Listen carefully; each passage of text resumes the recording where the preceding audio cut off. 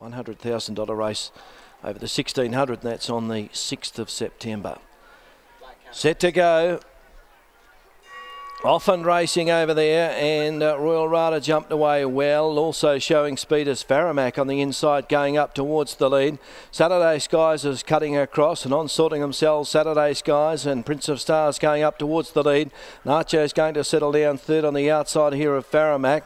They were followed then by Saxon Coast, who's over on the outside of Royal Rada.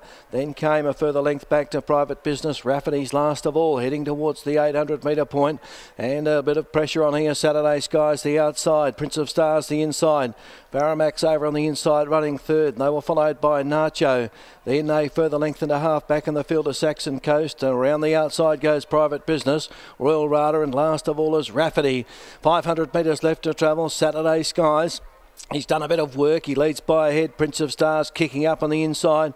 Nacho's about to go up three wide. Faramac will get the cutaway. They were followed by Royal Rada, then Saxon Coast, Private Business, and well back in the field is Rafferty as they balance up now with 250 metres left to travel. Saturday Skies. Faramac's getting into the open. Down the outside is Nacho and Saxon Coast joining in, and Royal Rada through on the inside, and Rafferty gaining a run. Here's a finish. Faramac goes up, takes the lead. Rafferty coming at him. Rafferty and Faramac, oh, couldn't split them. Rafferty, Faramac, nothing in it. Tight for third, Royal Rada and Nacho. Terrific finish. Back behind them, Saturday Skies, then Saxon Coast, Private Business and Prince of Stars. It's a photo here